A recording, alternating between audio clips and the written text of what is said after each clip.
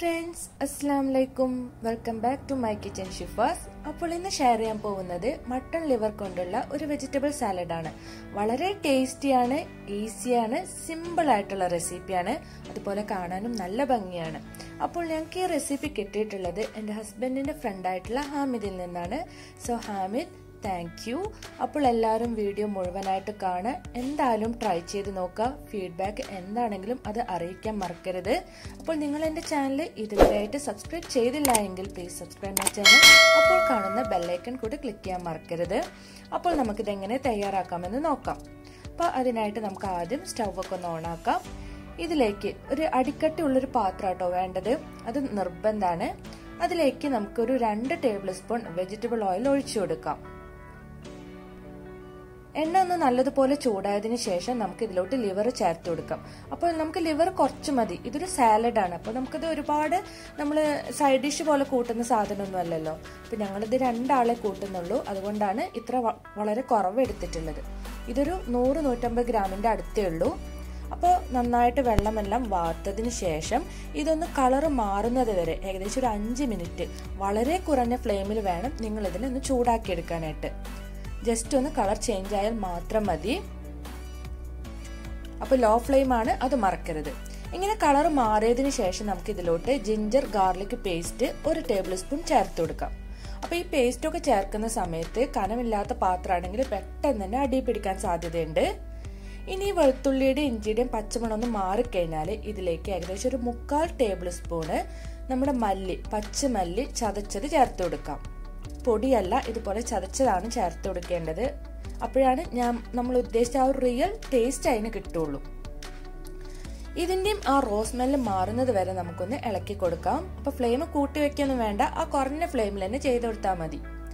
അടുത്തതായിട്ട് നമുക്ക് എരിവിന് ആവശ്യമായിട്ടുള്ള ചില്ലി ഫ്ലേക്സ്, അതായത് നമ്മുടെ ഉണക്കമുളക് പൊടിച്ചത് വാങ്ങിക്കാൻ കിട്ടും, അല്ലെങ്കിൽ വീട്ടിൽ തന്നെ പൊടിച്ചെടുത്താൽ മതി, അതുകൂടെ ചേർത്ത് കൊടുക്കാം. അപ്പൊ ഞങ്ങൾ 1 ടീസ്പൂൺ ചേർത്തിട്ടുണ്ട്.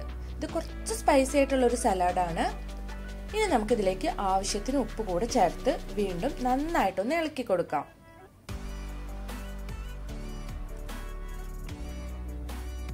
പിന്നെ നന്നായിട്ട് ഇളക്കിയിട്ടുണ്ട്.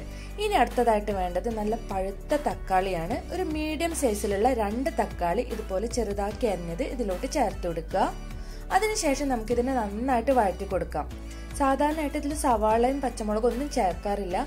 വേണമെങ്കിൽ സവാള ഇതുപോലെ തന്നെ അരിഞ്ഞിട്ട് ചേർത്ത് കൊടുക്കാം കേട്ടോ. ഇനി നമ്മൾ അടച്ചു വെച്ചിട്ട് വളരെ കുറഞ്ഞ തീയിൽ തന്നെ 10 മിനിറ്റ് ഒന്ന് കുക്ക് ചെയ്തെടുക്കണം. ഈ തക്കാളിയുടെ ചാറിൽ ഇരുന്നിട്ട് വേണം നമ്മുടെ ഈ മട്ടൺ ലിവർ വെന്ത് കിട്ടാനായിട്ട്. കുറഞ്ഞത് 10 മിനിറ്റ് എങ്കിലും നമ്മൾക്കൊന്ന് വേവിച്ചെടുക്കാം.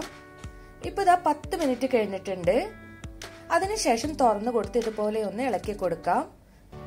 അപ്പൊ ഈ മട്ടന്റെ ലിവർ ഒക്കെ ഒന്ന് നല്ല ഡ്രൈ ആയിട്ട് വരണം, അതുപോലെ ഒന്നും കൂടെ കുക്കായി കിട്ടാനുണ്ട്. അപ്പൊ ഈ സമയത്ത് നമുക്ക് ഉപ്പ് കുറവോ അല്ലെങ്കിൽ എരിവ് കുറവോ ആണെങ്കിൽ വേണമെങ്കിൽ ചേർത്ത് കൊടുക്കാം. വീണ്ടും അടച്ചു വെച്ചിട്ട് 10 മിനിറ്റ് കൂടെ നമുക്കൊന്ന് കുക്ക് ചെയ്തെടുക്കാം. എന്നാലാണ് ആ ലിവർ നല്ലതുപോലെ ഒന്ന് വെന്തിട്ടുള്ളൂ. ഇപ്പൊ ഇതാ 10 മിനിറ്റ് വീണ്ടും കഴിഞ്ഞിട്ടുണ്ട്. അതായത് ടോട്ടൽ 20 മിനിറ്റ് എടുത്തിട്ടുണ്ട്. ഇനി നമുക്ക് ഇത് നല്ലതുപോലെ ഒന്ന് ഡ്രൈ ആയി കിട്ടാൻ വേണ്ടിയിട്ട് തുറന്ന് വെച്ചിട്ടൊന്ന് വേവിച്ചെടുക്കാം. 20 അല്ലെങ്കിൽ 25 മിനിറ്റ് കൊണ്ട് തന്നെ നമ്മുടെ മട്ടൺ ലിവർ കുക്കായി കിട്ടും. ഒട്ടും തന്നെ വെള്ളം ചേർക്കരുത്. ഇതുപോലെ തക്കാളിയുടെ ചാറിൽ വേണം നമ്മുടെ ഈ മട്ടൺ ഒന്ന് വേവിച്ചെടുക്കാനായിട്ട്. ഇപ്പൊ ഇതാ നല്ലതുപോലെ ഡ്രൈ ആയി വന്നിട്ടുണ്ട്. ഇനി നമുക്ക് ഫ്ലെയിം ഓഫ് ചെയ്ത് കൊടുക്കാം.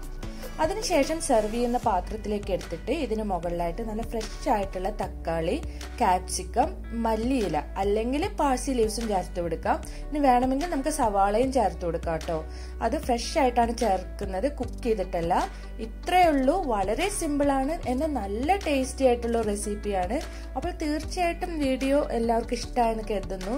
എല്ലാവരും ട്രൈ ചെയ്ത് നോക്കിയിട്ട് ഫീഡ്ബാക്ക് ഒന്ന് അറിയിക്കുക. ഇതുപോലെ വെറൈറ്റി റെസിപ്പീസും ഡിഷസുമായിട്ട് നമുക്ക് വീണ്ടും കാണാം മൈ കിച്ചൻ ഷെഫാസിലൂടെ. അപ്പോൾ ആരും സബ്സ്ക്രൈബ് ചെയ്യാൻ മറക്കരുത്. അതുപോലെ ലൈക്ക് ചെയ്യുക, ഷെയർ ചെയ്യുക. Thanks for watching.